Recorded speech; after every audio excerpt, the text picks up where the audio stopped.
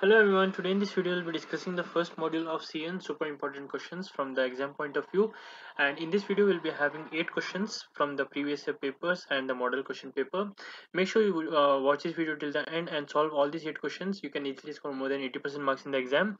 And before starting, please do like and subscribe. It helps me make more videos like this. So without wasting any more time, let's get started. The first question is explain the 4 basic topologies used in the networks. Okay, list the advantages and disadvantages for each of them. Okay, 4 basic topologies you have to discuss. So what are the 4 basic topologies? The first one is the mesh topology. Okay, let me show you the diagram. This is the mesh topology. Okay, one thing what you can observe is each device is connected to each device. Okay, this is the mesh topology where every device will be connected to the every device. Okay, so there is a point-to-point link between each devices, and for n nodes network there will be n into n minus 1 by 2 links. Okay, if n is equal to 5 into 4 divided by 2, that is equal to 10. Okay, so 10 links will be there for 5 nodes. Okay, so this is about the mesh topology. What are its advantages? The use of dedicated links guarantees that each connection can carry its own load. Okay, so one connection for the load between the two devices, thus eliminating traffic problem. Traffic will not be there because of different devices. Two devices are connected, they will be transferring the data via that link. Okay, mesh topology is robust and it is having high security. The disadvantages include every device must be connected to the every other device, otherwise it will not work. Okay, sheer bulk of the wire can be greater than the space available. Hardware required to connect each link can be prohibitively expensive. Okay, these are some of the disadvantages. Moving to the second one, which is star topology. In star topology, each device has point-to-point connection. Okay, but it is connected to one single hub. Okay, this is the star topology. In star topology, it does not allow direct traffic between the devices. We cannot send it directly. We have to send it via a hub. Okay. So the advantages include star topology is less expensive and it includes robustness. Disadvantage is the dependency at a single point. Suppose that the hub fails, the entire system will fail. So there is a single point dependency. Third one is bus topology. In bus topology, it is a multi-point. Multi-point means, see, as you can see, this is one point, second point, third point, and like that. There are multiple points through which the bus is connected. So it is called as multi-point. One long cable acts as a backbone to the link all the devices into the network. Okay. Advantages include ease of installation. It is easy to install, and bus uses less cabling than mesh or star topology. So there is less cabling here because single line is only there, right? So it is having less cabling. But the disadvantages include it is difficult to reconnect it and fault isolation. You will not know where the fault has come from. Suppose that this laptop has not received the data. The fault can have come from here, it can come from here, it can come from here. We have to check in different places. So finding out fault is not easy. And second is the fault in a bus causes all the transmission to stop. Suppose that there is an error here. So the data will not be able to transfer from here to any of the devices because it is connected via single wire. So there is, if there is a fault in the wire, the entire line does not work. That is another disadvantage. Okay, moving on to the fourth one, which is ring topology. In ring topology, each device has dedicated point to point connection with only two devices on either side. So it is connected with two devices. This is also like a bus, but it is a circular bus. Okay, so here signal is passed in one direction from device to device until it reaches the destination. Suppose that this is device A and this is device B. I want to send a message from A to B. I'll send it to this, then it will send to this, then it will send to this. Like that, it will keep on going in one direction until it reaches the destination. Okay, what are the advantages? It is relatively easy to install. Each device is only linked to its immediate neighbors. Okay, see, as you can see, this is just connected with each of these two neighbors. So if you want to add a new device, you can add it by just removing this connection, putting here, removing this connection, putting here. That is another advantage. Okay, so to delete or add device, it is very easy by changing only the two neighboring connections. Disadvantages include unidirectional traffic can be disadvantage. In a simple ring, a break in the ring can disable the entire network. Okay, so if there is a break in the ring, entire network will be disabled. Okay, that was about the topologies. Moving on to the second super important question, which is describe TCP/IP reference model with diagram. Okay, so this is the TCP/IP reference model. Here you can see there are 5 layers. The top layer is the application layer, below that is transport layer, below that is network layer, below that is data link layer, and the last one is the physical layer. Okay, so let's understand the characteristics and the purposes for each of these layers. Let's start with the first layer, which is physical layer. Physical layer is responsible for carrying individual bits in a frame across the link. So individual bits 0 1 0 0 1, like that, those bits are being carried inside the physical layer. Two devices are connected by a transmission medium. So this is the sender, this is the receiver and it's connected via transmission medium. The bits are received from the data link layer and are transmitted over the physical layer. From the data link layer, we get the bits, we transfer via the transmission medium in the physical layer, and that will be again sent back to the data link at the receiver side. Okay. So this is how the physical layer is. Second is the data link layer. When link is to be determined, which link is to be used, that is calculated by data link layer. Okay, it is responsible for taking the datagram and moving it across the link. The datagram is being sent here. Okay, so in this the bits and bytes are being sent here. The datagram is being sent. Okay, that is a standard for sending the data in data link layer. And the link can be LAN or WAN, local area network or wide area network. That means what is the size of network? It is small, is it big? And TCP layer does not define a specific protocol for data link layer. So there is no specific protocol. It takes the datagram and encapsulates it in a packet called as a frame. So see, this is the datagram. Okay, this is the datagram, and it is encapsulated in a packet called as a frame. Okay, in a frame it is encapsulated. Each link layer protocol may provide different service. There will be different services for each data link layer protocol. Okay, next is the network layer. Network layer is responsible for creating a connection. Okay, the main connection between two devices is made by the network layer. Okay, between the source computer and the destination computer. The communication at the network layer is host to host. Okay, from one host of the sender side, the receiver side host is getting connected. Okay, it is from host to host. And the network layer in the internet is responsible for the main protocol, internet protocol, which is, in other words, the internet protocol is also known as IP. You have heard, right? IP address. So that comes under the network layer.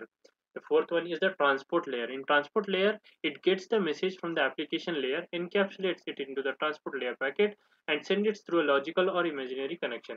That means from the top, from the application layer, it receives a packet it receives, and that packet is encapsulated at the transport layer. Encapsulation means covering it up. So this is the packet received, it will cover it up here, send to the receiver side's application layer. Okay, so the protocols used are TCP and UDP. The last one, the topmost layer, is the application layer. In this layer, the communication happens by sending a request and receiving a response. Very simple. We'll send the request and we'll receive a response. That happens at the application layer. Few protocols include HTTP, SMTP, FTP, and Telnet, SSH, etc. Okay, so this happens in the application layer. This is the top layer. Okay, so in the exam also you have to write 2 to 3 points for each of these layers and make that diagram which I showed you about. Okay. Moving on to the third question, what are the four fundamental characteristics of data communication? Very simple, four fundamental characteristics. First one is delivery. System must deliver it to the correct output destination. Okay. Accuracy. The system must deliver data accurately. There should be no errors in the errors introduced in that. Timeliness. Must deliver the data in a timely manner. Jitter. Jitter refers to the variation in the packet arrival time. Means how late it is arrived. Okay, that difference. Okay, so four fundamental characteristics are delivery, accuracy, timeliness, and jitter. What are those? Repeat with me. Delivery, accuracy, timeliness, and jitter. Okay. Going on to the fourth question, explain what are the five components of data communication? Okay, in data communication there are five components. First one is the message. What is a message? Message is the information or the data that is to be communicated. Second is the sender. Okay, this is the sender. Sender is the device that sends the message. And third is the receiver. Receiver is the device that receives the message. And from where you are sending? You are sending through a transmission medium. So transmission medium is the physical path by which a message travels from the sender to the receiver. Okay, so this is the path from where the data is being sent from the sender to the receiver. Okay, and protocol is a set of rules that govern data communication. Means what type of data can come here, how much data can be sent from here, what time it will be sent, how much time it will take to reach. All those things will be defined in the protocol are nothing but the rules to share the data. Okay, these are the five components: message, sender, receiver, transmission medium, and protocol. Okay. Moving on to the fifth question, super important question, explain the different types of data flow between the two devices. Okay, I have to explain different types of data flow. There are three types of data flow. Data flow means what? From the sender to the receiver, sending the data. Okay, this is called as data flow. There are three types of it: simplex, half duplex, and full duplex.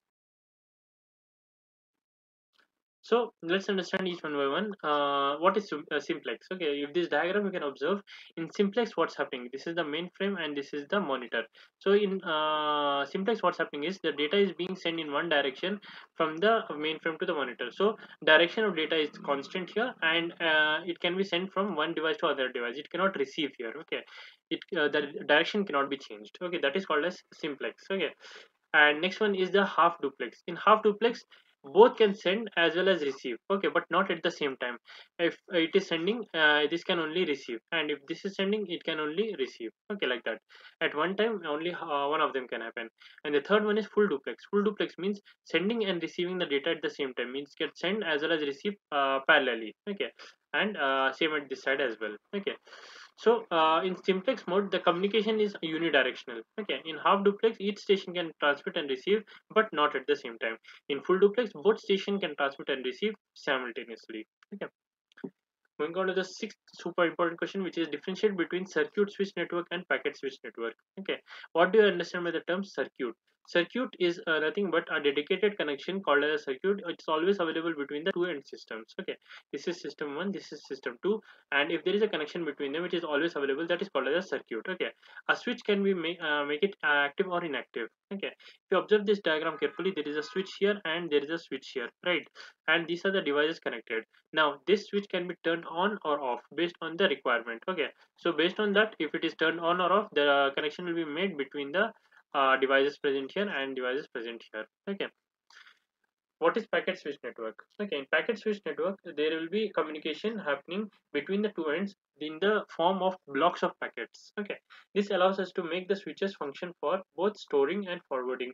So switches also will be here also. It is called as a router, and here we can store the packets and then we can forward also, and it can receive also from both ends. Okay, this is called as packet switch network. Okay, a router or a packet switch network has a queue that can store and forward the packet. So in the queue, the packets will be stored first, and whenever time comes, it will be forwarded. Okay.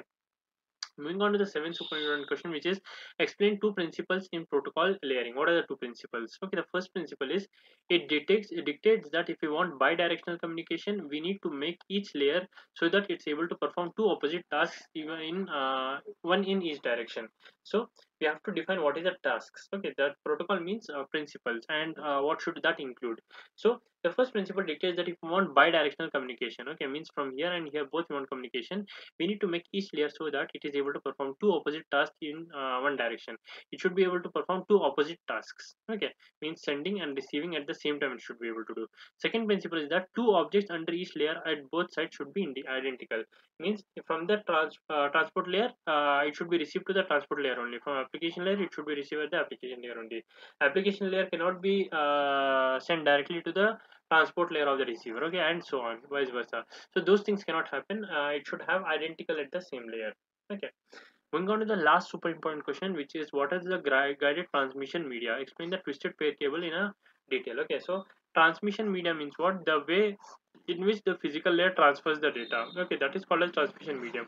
Guided means it will be in the form of wires. Okay, so explain twisted pair cable in detail. They have asked one of them, which is twisted pair cable. Totally three are there, and among the three, twisted pair cable and coaxial cable is important. Okay, so in this case, since the question is just about the twisted pair cable, I'll be discussing about that only. So guided media is what? Which are those that provide conduit form of uh, from one device to another device, conduit from one device to another device, including twisted pair cable, coaxial cable, and fiber optic cable. Okay, so these three things are there.